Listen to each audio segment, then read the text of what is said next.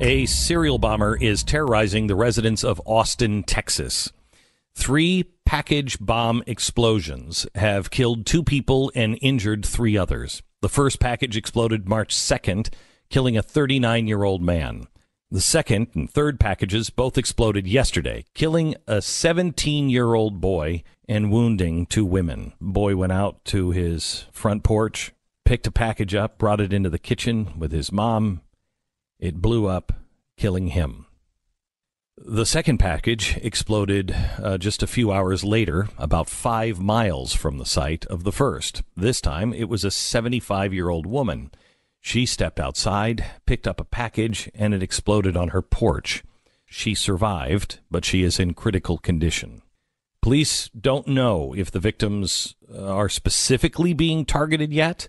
However, the stepfather of the man killed on March 2nd is close friends with the grandfather of the 17-year-old killed in the first explosion yesterday.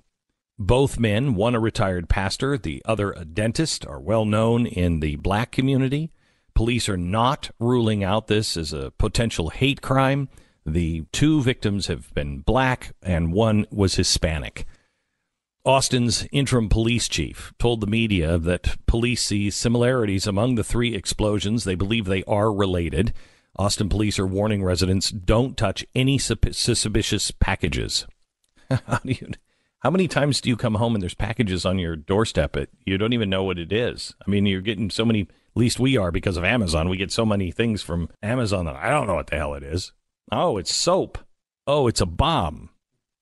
So far, police have not released any information about the suspects or the motivation. They do not believe the attacks are tied to the South by Southwest Music and Media Conference that is going on now in Austin.